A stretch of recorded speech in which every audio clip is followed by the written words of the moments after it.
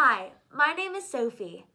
I'm creating a series of videos to teach you how to solve KenKen puzzles. KenKens are number puzzles that use all 4 arithmetic operations to fill in each box of the puzzle. We're going to do a 5x5 puzzle. These are the steps I take. Step 1. Write the numbers 1 through 5 at the bottom of the puzzle. This is an easy way for me to remember what numbers could go in each box. Step 2. Fill in any freebies. In this puzzle, there are 2 freebies, this one and this one, so I'm just going to write them in. Step 3. Fill in all of the 2 possibility cages. I call those cages locked cages.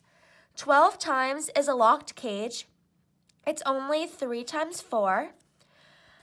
I don't know the order yet, so I'm just going to write the notes. 3 plus also always is a locked cage. It's always 1 and 2. I don't know the order yet, so I write the notes. 10 times is 2 and 5. I don't know the order yet, so I write the notes. 4 minus is only 5 minus 1, so I'm going to write 1 and 5 in the notes.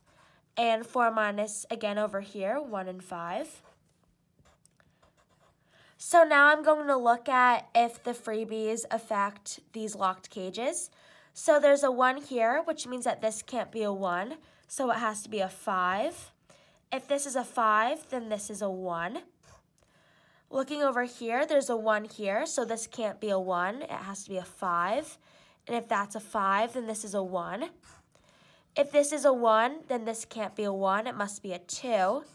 And if that's a 2, then this is a 1. If this is a 2, then this can't be a 2, so it's a 5. And if that's a 5, then this is a 2. Now it's time for step 4. In a 5x5 puzzle, be aware of any multiplication cages that end in a 0 or 5. Those cages will contain a 5 because the numbers are multiples of 5. So 10 times has to have a 5. It's 5 times 2. 40 has to have a 5. So one of these 3 boxes has to be a 5. 40 divided by 5 is 8. 2 times 4 is 8. So these 3 boxes have to be 2, 4, or 5. So I'm going to write that in the notes. There's already a 5 here, so neither of these 2 boxes can be a 5. So I'll cross that out. That means that this box has to be a 5 because there has to be a 5 in one of these 3 boxes. Also, there's a 2 right here, so this can't be a 2. It has to be a 4. And if this is a 4, then this is a 2. And right here, if this is a 4, then this can't be a 4. It must be a 3. And if that's a 3, then this is a 4. Now it's time for step 5. Fill in the remaining cages, staying aware of the lock cages. So now I'm going to look at this column. I see 1, 2, 4, and 5. So this box has to be a 3. Because all of the numbers 1 through 5 have to be in every column and row. If this is a 3, then this has to be a 2 or a 4, because 4 minus 3 equals 1, and 3 minus 2 equals 1. There's already a 2 in this column, so this can't be a 2, which means that it must be a 4. Now I can finish this column. I see 1, 2, 4, and 5, so this box has to be a 3. If this box is a 3, then this box again has to be a 2 or a 4. 4 minus 3 or 3 minus 2. There's already a 2 in this row, so this can't be a 2. It must be a 4. Now I'm going to look at 2 division.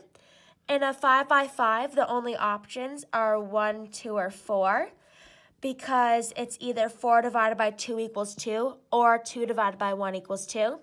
There's already a 1 in this column, so I'm going to cross them out. And there's already a 2 in this row, so I'm going to cross out the 2, which means that this box is a 4. If this box is a 4, then this box is a 2. Now I can complete the column. I see 1, 2, 4, and 5, so this box has to be a 3. For 1 minus, this box has to be a 2 or a 4. 4 minus 3 or 3 minus 2. There's already a 4 in this column, so I'm going to cross out the 4, and this box has to be a 2. Now I'm going to look at these 2 rows to finish the puzzle. I see a 1, 2, 4, and 5, so this box has to be a 3.